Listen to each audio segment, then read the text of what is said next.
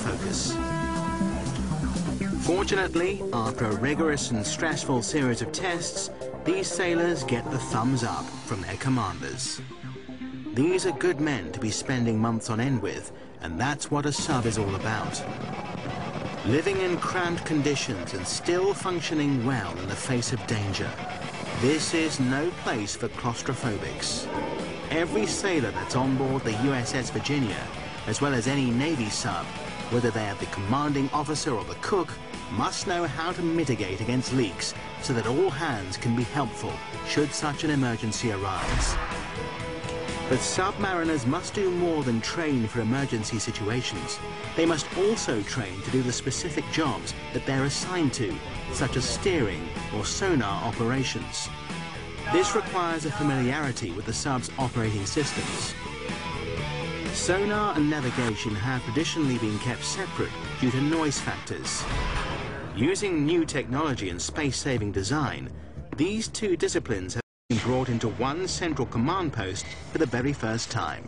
When we first started, it was overwhelming because traditionally, the fleet returning sonarmen that came to the Virginia had a mindset of the way things used to be, where we were in a room separate from everyone.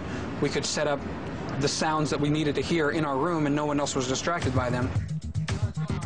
But before sea trials begin, the specialist crew must get familiar with working together. With little alternative, the Navy agrees to invest in building a simulator. Every detail of this high-tech simulator is a functioning replica of the future sub's control room. This is a very unique trainer that's specifically for the Virginia class. For the first time, the crew get their hands on the same controls as the new super subs.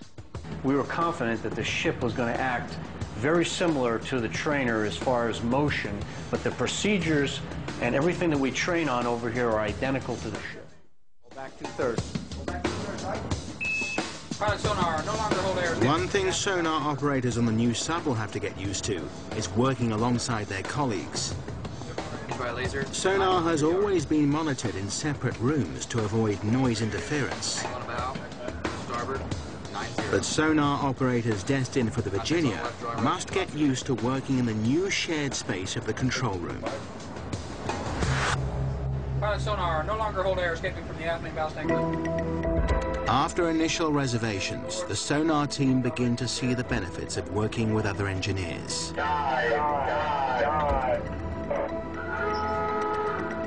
I think overall, in the big picture, it's a benefit. It gives me, as a sonar supervisor, a larger tactical picture of what the boat is doing. Here in the simulator, operators will get their first experience of a revolutionary innovation.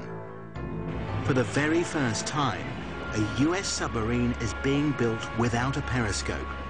Normally, a periscope extends up to the sea's surface. Using a system of mirrors, it allows one person to scan the horizon. But the ultimate eavesdropper needs to be much more aware of her surroundings. Instead of a periscope, she has a mast with multi-sensors and cameras that enable images from all sides. These sensors, known as photonics, are wired to various monitors in the control room. For the first time in submarine history, everyone in the control room monitors surface activity. And because they're all in the same room, communication is much more responsive. Control, and I'll brief them that we've gained an enemy warship.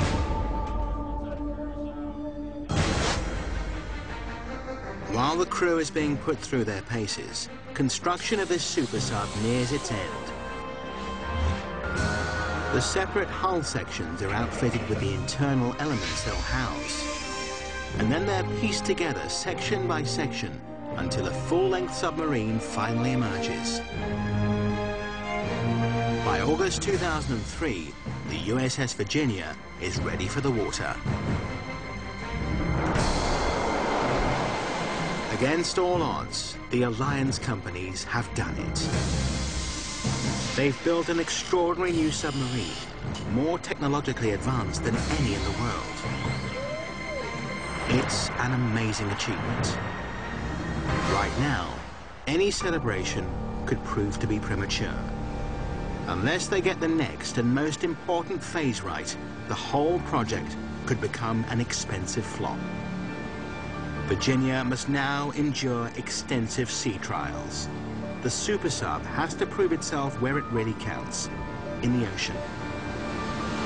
Often in the past, testing new subs has uncovered countless problems. These have proven to be time-consuming and extremely costly.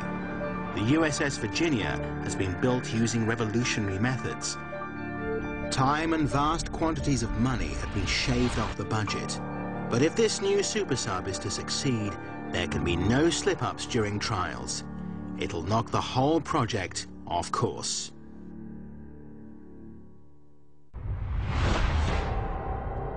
The construction of the all-new USS Virginia is at last complete. It's taken 6 years and has cost the Navy billions of dollars to build. But it's still less time and money than its predecessor, the Seawolf. It's a mammoth achievement, but by itself, it's meaningless. The real test lies ahead. If there are errors now, the huge investment could sink to the depths. It could take years to fix any problems that surface and likely put the project beyond the economic sense. It could even spell disaster for the whole submarine division. In the past, problems have been common at this stage, but this project simply can't afford to fail. It's now do or die for the new Virginia class. August 2003. The USS Virginia is finally launched. Over the next several months, they will put the sub through extensive tests known as alpha trials. This is when things can, and often do, go wrong. Previously, subs would factor in time for repairs, but in this new economic climate, the Navy and the Alliance simply don't have that luxury. The Virginia must ace the test. Historically, the first ships of a class wind up with significant problems. As the USS Virginia heads out on her maiden voyage, the captain and crew will begin testing all her major functions. All the sub's technology must be tested. They start with sonar. It is the traditional way a submarine sees, even through murky water. The system is based on transmitting and receiving. The main feature of the system is the sonar sphere, housed in the nose cone. The sphere is lined with hundreds of hydrophones that act as the ears of the sub. They're called passive sensors. Their job is to listen to all sounds coming from outside the sub. A giant baffle protects the sonar sphere from internal noise interference. The sonar sphere also has what's known as active sonar capabilities, which is when the sonar releases noise pulses and gathers a clear picture of the sub's surroundings based on the bounce back of the sound waves. Along with the sphere at the bow, there are 6 side-mounted sonars, 3 on each side. These provide a more complete picture of the submarine's surroundings. There's also sonar that can be released from the back of the sub and towed with a line. This area behind the sub is often referred to as the blind spot and would otherwise be vulnerable to attack. Because the Virginia is built to operate in shallow waters near coastlines, it is likely to encounter minefields set up by enemy forces to keep our Navy ships out of their waters. These mines are typically scattered throughout the water, anchored into position with chains. Because of this danger, the USS Virginia is the first submarine in the fleet to house a chin array, which works in combination with a sail array to provide a better picture of what lies ahead and make it more effective at spotting mines so that they can avoid them or detonate them from a safe distance before running into them. The sonar system passes through the stringent test with flying colors. Another defining characteristic of the Virginia class that makes it highly adapted for these shallow water environments is its precision handling. Head 1/3. Just like any submarine, it uses a propulsor to adjust speeds. Rudders and planes are used to steer the ship, and the Virginia like all submarines, uses buoyancy to go up and down. To go down, air is released from ballast tanks, and seawater flows into the tanks, weighing the submarine down and causing it to sink. To go up, pressurized air is pumped into the ballast tanks, forcing seawater out, making the sub lighter and causing it to rise. Water can also be pumped throughout various trim tanks on the sub to keep it in balance. These various tools are universal to US Navy subs, but what's unique about the Virginia class is that they are all dialed into a central program. So when we set in the course and we set in the depth, it stays at that depth and at that course until we change it. If the Virginia were to park itself on the ocean floor, currents and tides would cause it to drift. But the Virginia's automated hovering capabilities allow it to maintain its position near the ocean floor, compensating for currents and tidal forces. The Virginia's unique ability to remain locked into position provides another major innovation. As the sub can remain in a fixed position, it's easy for elite forces like Navy SEALs to swim in and out of the escape hatch. No other US submarine has a more effective way of deploying special forces. No other class of submarine in the fleet has a built-in Navy SEAL staging area. This 9-man lockout trunk allows an entire team of SEALs to exit and enter the sub. Once out, they grab mission-specific supplies from lockers located in the fin-like structure on the top of the submarine, known as the sail. And then they're ready to make their quiet approach to land. And if the Navy SEALs need fire cover, there's more than enough on board. The Virginia comes fully armed. There are 12 rocket launchers for firing Tomahawk cruise missiles. A target up to 1,600 kilometers away can be strategically destroyed. 4 torpedo launch tubes are ready and armed to eliminate any surface threat.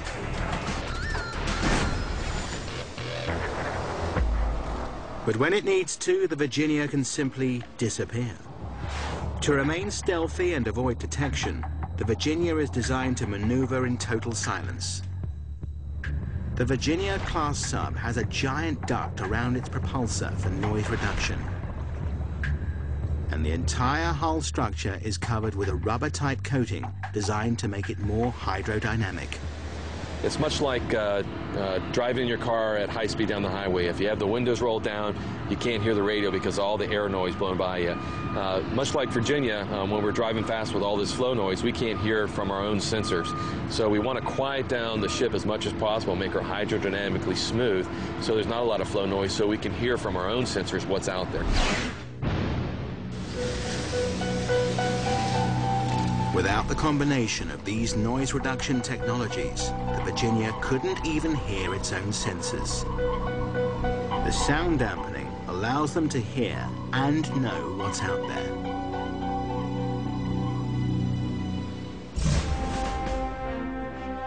After rigorous testing of all the new systems, technologies, and crew members, at last, the alpha trials are over. To everyone's amazement and utter relief, the USS Virginia has passed the alpha trials with a clean sweep.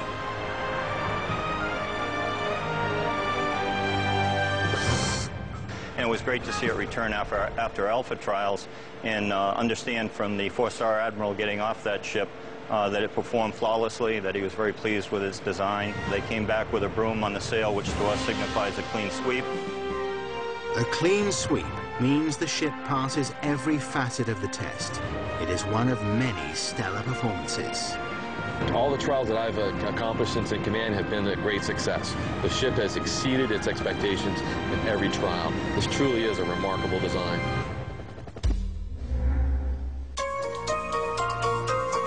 Normally, when a nuclear-powered submarine is built, a year of testing and then another year of repairs are built into the schedule. But because the Virginia performed so well during testing, that year of repairs is not necessary. Everybody pitched in, and it was a tremendous effort. It was a great program to be part of, and I'm most proud of that.